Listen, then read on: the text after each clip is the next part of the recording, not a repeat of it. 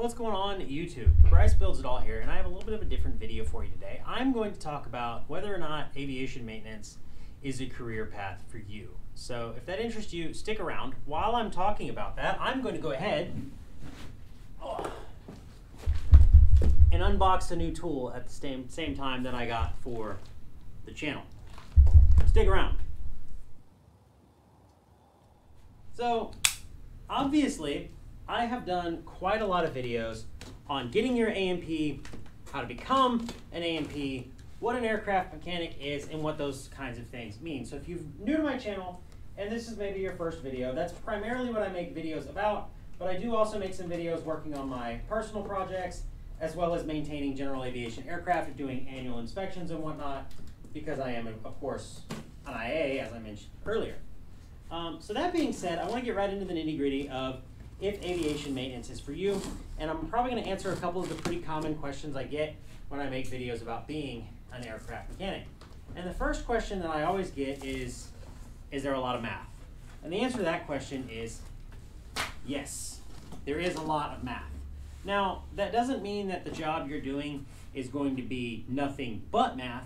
It just means there is a lot of math in the career, especially if you're doing something like sheet metal or weight and balance. There's a lot of formulas and there's a lot of math that has to be done, so you need to be prepared for that. This is not an easy maintenance job where you just go into work every day and turn a wrench. You are going to have to do lots of math. You're going to have to do lots of reading. Reading of manuals is very important. If you're not reading a manual or following an instruction, the FAA can actually issue a finding for that. So, without any further ado, let's see the first couple pieces of what we got. Well, you probably know what all of this is, and you probably know what that is. So let me get it out of the way.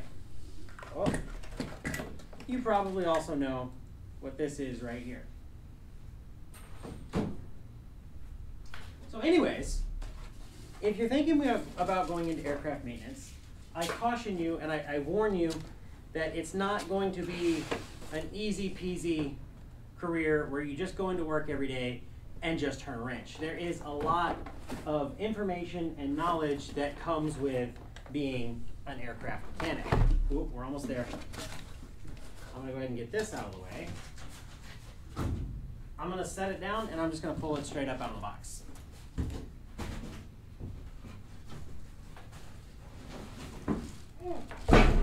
That's right, ladies and gentlemen.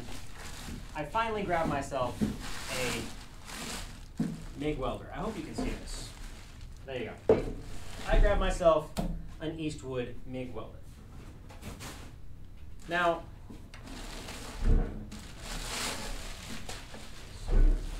for a second, I'm going to go ahead and pull you in and boom down. Now, the reason that I got this MIG welder is because if you follow the channel for a while, you may know that at the house I have a 1967 Ford Mustang. And in typical Mustang fashion, it's full of holes. So I need to fix them. The biggest one being a hole in the firewall. So I'm really excited to get this out. I'm probably just going to grab some flux core wire for it for now. It does come with a regulator for an argon bottle, but I'm probably just going to grab some flux core wire for it for now, because if you have a power outlet and flux core, you can weld just about anywhere. And since I'm just doing light body work, I'm not worried about having a perfectly clean, beautiful weld anyways. But this is another tool. This is the second tool I bought from Eastwood. The first tool I bought from Eastwood was actually their Eastwood hot coat powder coating system. I unboxed that as well, and I've powder coated a couple things with it. But I'm really excited about this one. I'm really excited to get it home and get a little bit of practice with a MIG welder. And since we're talking about it, I mean, I'm not a strong guy, but I can lift it with one hand. It's pretty light, so I'm excited about that. I looked at a lot of reviews on it. I don't know if the deal is still going on right now, but I got this for $3.99. They got a social media promotion. It normally sells for like $570 or something like that, and they got like a 25% off discount. So if you want one of these, make sure you go over and grab one of these while you get a chance. Read the reviews on them. Like I said, the reviews are pretty high. I'll get back to what I was talking about. So like I said, you're going to have to do a lot of math. You're going to have to be reading a lot of instructions, and the job itself can be very difficult, and getting the certificate can be very difficult because there's a whole lot of information that you have to know to pass the test. And as much information as you have to know to pass the test It's nowhere near what you're going to learn when you go out in the field. It's just enough information to get you to pass the test. And there is a lot of it. So it is really cramming a lot of studying. And before you become an aircraft mechanic, you have to ask yourself a question. Are you just doing this because you want to get a six-figure salary? Or are you doing this because you're passionate about aviation, because you're passionate about maintenance, or because you're already a mechanic? It's like for me personally, I was a car mechanic first. I love cars and motorcycles. They're my first love. They're my first real exploration, if you will. And the reason that I'm an aircraft mechanic is because I'm good at being a mechanic, and it affords me the means to build and do the kinds of cars that I want to have. So that's why I did it. And in a way, I am passionate about aviation. I do like airplanes. I just don't like them enough to own them. I love cars enough to have a bunch of those, though. So kind of continuing down that path, there's a lot of information that goes into getting the license. There's a lot of expense that goes into getting the license to become an aircraft mechanic.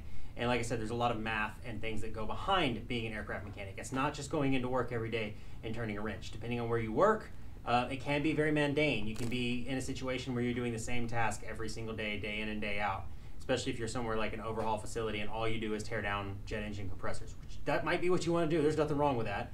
You could also just be rebuilding brake systems every single day, day in and day out. So you have to think about those things. You might be working outside or in a hangar that's not climate controlled. You may be working in a hangar that is climate controlled. It just depends on where you go, and these are all factors that you need to consider before you become an aircraft mechanic. And really what you need to ask yourself is if you're passionate about doing it. I get a lot of questions from people that say, I'm 38, I'm 40, I'm 35, I'm 30, I just got out of the military, is it too old for me to start?